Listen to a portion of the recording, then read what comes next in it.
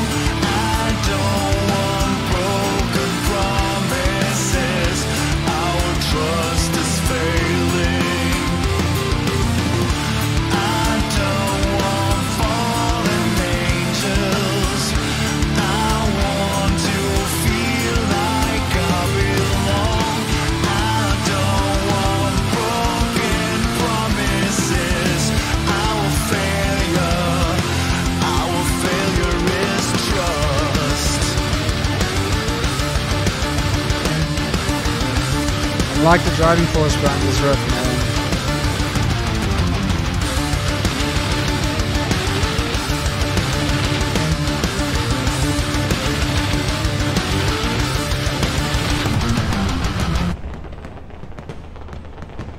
Alright.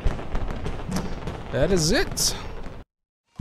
Well, there we have it, guys. That was the Halo effect with In Broken Trust. I believe they have a new album out right now, so check it out if you enjoy their music. So yeah, let's get into what I thought about it. I think it's a pretty cool song, man. You know, it's nothing like spectacular. It's Melo Death. Like I say, only problem I have with this man is always sounds like it's Dark Tranquility no matter what he's in. And even what's the song? It was one of Insomnium songs. I think Weather the Storm he also featured on. Okay, obviously that was a bit more Insomnium sounding, but it still really just brings that like his name is basically Dark Tranquility, you know, in my opinion. It might just be me, I don't know what you guys think. But yeah, it's a pretty cool song, man. Enjoyed it. Was, like I said, it's nothing spectacular. It's a cool song. Guitars were nice, drums were nice. It was very simplistic, you know. Simplistic is sometimes all you really need in a song. So I always need crazy ass, insane solos and breakdowns and all that stuff. I think what they gave us is something really cool. It's like I said, it doesn't always have to be overboard or whatever. Pretty cool song. Enjoyed the vocals and the transitions in the songs. Yeah, pretty cool song, man. Yeah, that is it for this one, guys. If you enjoyed the video, please consider liking and subscribing. If there's any band you'd like to see me react to, doesn't matter how big or small, just let me know in the comment section. And yeah, keep it metal, my brothers and sisters. Till the next one. Cheers.